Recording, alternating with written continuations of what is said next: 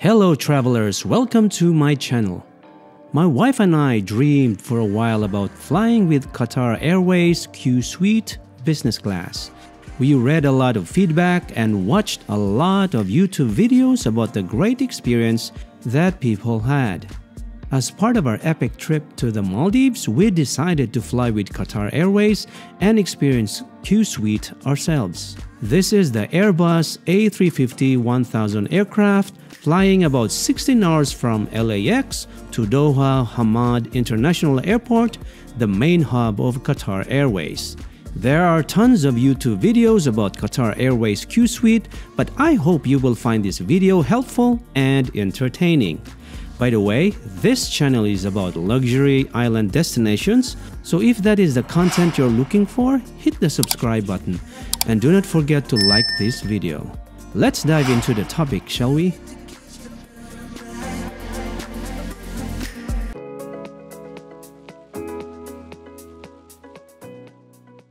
After a smooth check-in process at LAX, we proceeded to the designated gate. We arrived early at the airport hoping to have a lounge access, but unfortunately there was none. We tried the American Express Centurion Lounge, but unfortunately it was still closed. However, the grab and go was open, so we took some food and afterwards headed to the waiting area. We always try to board the aircraft as early as possible so that we can take a good picture of the cabin before the cabin is full of passengers. But the queue was already long when we arrived, and we were the last business class passengers to board the aircraft. When I entered the cabin for the first time, I was really excited. The first thing I noticed was the burgundy color and the 52-inch high seat walls and the sliding door. The aisle is tighter, but it is understandable because part of the aisle space is taken up by the privacy walls. Let me show you the seat configuration on this aircraft. This is very important to remember when choosing a seat. In the A350-1000 cabin, there are 12 rows with a total of 46 Qsuite seats. Seats A, E, F, and K are single and rear-facing. I read in some chat groups that some travelers did not like the rear-facing seats because it made them dizzy. But it was not a problem with us at all. Just keep this in mind. Seats E and F are great for couples as the seats can be converted to a double bed. The seat divider may be lowered to achieve this experience. The seat divider is spring-loaded, so you need to use some effort to push it down. The middle seats D, E, F, and G are great for family of 3 or 4 or groups. You can slide the TV in seats E and F so you can converse freely with your family or group in seats B and J. Let me now show you the beautiful seat in Qsuite. The seat is plush, comfortable, well padded, and is simply beautiful with neutral tone color. This is one of the most comfortable seats I sat on in business class. It also features a large headrest which can move slightly upward. The seat is measured at 20.5 inches wide, and in bed mode, it is about 80 inches long. The only thing I do not like about this seat is the footwell. It is slanted and pretty narrow, especially at the bottom. When I was sleeping, my foot kept hitting the wall and it has little room to maneuver. I'll be honest, I was not able to sleep well. Other than the narrow footwell, the seat is excellent and it looks brand new, no scuffs, and super clean. And oh, before I forget, to the right of me, I got this large reading light that you can reposition in different angles and set to various level of brightness. There is also a hanger holder next to it if you have clothes to hang. The seat controls are located just below the small storage space across from me on my right. The control is a bit far away, but pay attention to that button. When pressed, you will feel a massaging motion in your seat. It is so cool feature to help you relax during your travel. That probably is the coolest seat feature. For comfort, you have this silky and comfortable pillow. The firmness of the pillow is just right for me, and it really look and feel high-end. There's also a decorative pillow you can use that's on the counter with travel messages printed on it. This pillow is flimsy and not designed for sleeping. Passengers also get this very silky, very thick and heavy blanket. This blanket is so big, it did not have any problem covering my body. But as the cabin temperature was just right, it was too warm when I was covered with the blanket. I only used it to cover my body from waist down only. And to top it off, passengers were given a pair of pajamas made by the White Company in London. In most airlines, pajamas are reserved for first-class passengers, but not in Qatar Qsuite. You will have your own pajamas. But this amenity is only in Qsuite because our flight from Doha to the Maldives was also business class, but there were no pajamas given. The pajamas is made of very comfortable cotton fiber with a gray top and a blue bottom. The quality of the pajamas is not cheap at all. It is now my go-to pajamas at home. There's also a set of slippers inside the bag. This is a typical slippers used in other airlines. It's just colored blue. With regards to privacy, or you want to take a nap or sleep, you can close the privacy door. You can only lock the door when the plane is already airborne. This is what separates Qsuite from the other business class seats in other airlines. At night, the cabin lights are dimmed and the color of the light shifts to a blue shade suitable for sleeping.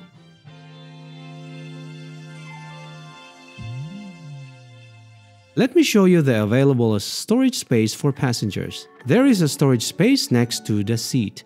This storage compartment has a padded lid that pops open when you press a button. You can also extend the height of the storage space by pressing another button. When I opened the lid, I saw the Oranx brand headphones and a water bottle inside. I found the compartment as a good place to put my small belongings. There is also a marble countertop where the blanket, decorative pillow, and amenity kit are kept when I boarded. Below is a small storage space, great for your small electronics like phones and even mini iPad. When it comes to juicing your electronic devices, you have multiple options. Let's start with the USB and HDMI ports right below the big screen. Right below the seat control, you will find an electrical plug and another USB port for charging. The flight entertainment for passengers to enjoy is impressive. Firstly, you get this massive 21.5-inch touchscreen. The screen is pretty bright and picture quality is great. I am not sure if the screen size is the same as the United Polaris business class or this one is a little bigger, but the picture quality in Qsuite is way better. Here's what makes the entertainment system remarkable. You can control the screen in 3 ways. Firstly, you can use the touchscreen, which is a bit cumbersome because you have to reach out to control the screen. Secondly, you can also use the handheld remote, which is located below the seat control. And the third one that is unique is that you can control the screen using your phone, which is connected to Wi-Fi. Just scan a QR code that takes you to a web page, then enter a code that identifies the TV, and voila, you can control the screen. Going back to the remote control, if you are tired of watching from the big screen, you can also watch through the remote. Imagine that. But no matter how you control the screen, there is no lag or delay. This was actually the first thing I tested about how responsive the screen is, and there was no lag whatsoever. When it comes to entertainment selections, you have a large selection of movies, TV shows, and other flight-related content.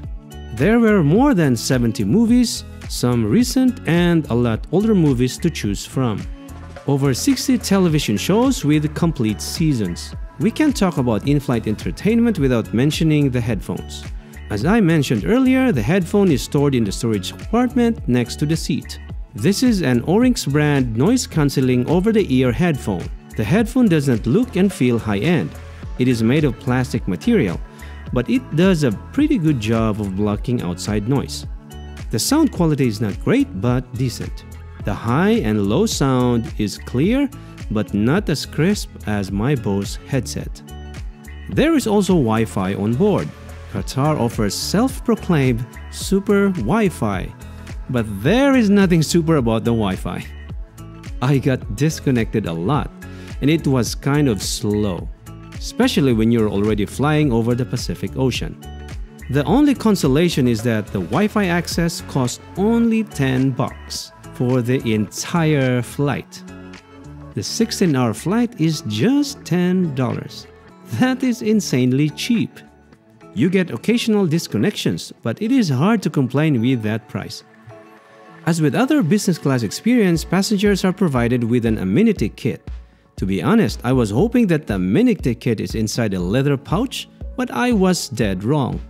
When I first saw a white cardboard box on the counter, I thought it was a chocolate box for the passengers. But it was, in fact, the amenity kit. I was a little disappointed, to be honest. Anyway, let's take a look what's inside the box.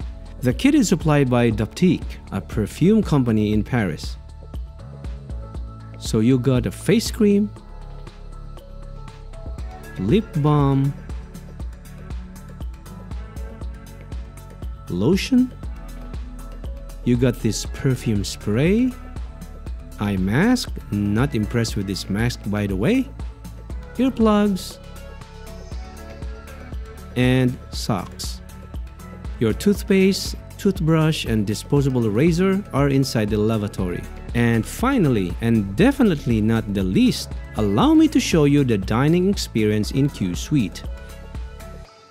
Unique to Qatar Airways is dining on demand. You can eat whatever time you choose, but it should not be less than an hour before landing. The flight attendant will take your chosen meal when it is safe to do so immediately after departure. The attendant will also ask the time you want to eat. When it comes to wine selection, there are a lot to choose. But since my wife and I don't drink alcohol, we choose the mocktails, which were really good. The pineapple punch was my favorite, but they have 4 other mocktails to choose from the menu. For my dinner, I opted for the pan-seared cod with angel hair pasta. Here's what I got. I got an artisan bread with butter, Italian dressing, Tabasco sauce. I also got the tomato sauce, and of course the main dish, pan-seared cod with sun-dried tomato and pesto cream. The presentation of the main dish looks really delicious and appetizing. The pesto sauce tastes so delicious. The noodles were perfectly cooked, but the fish was a little overcooked.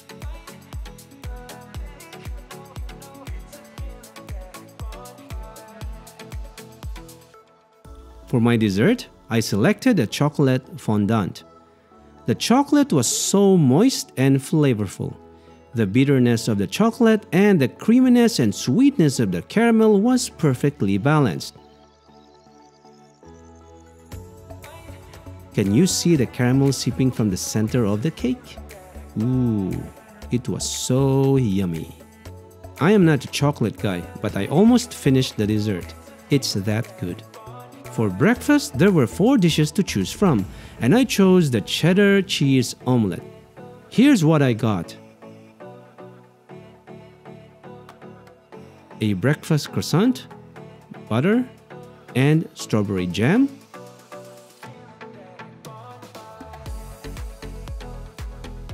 I also got coffee and of course the main dish.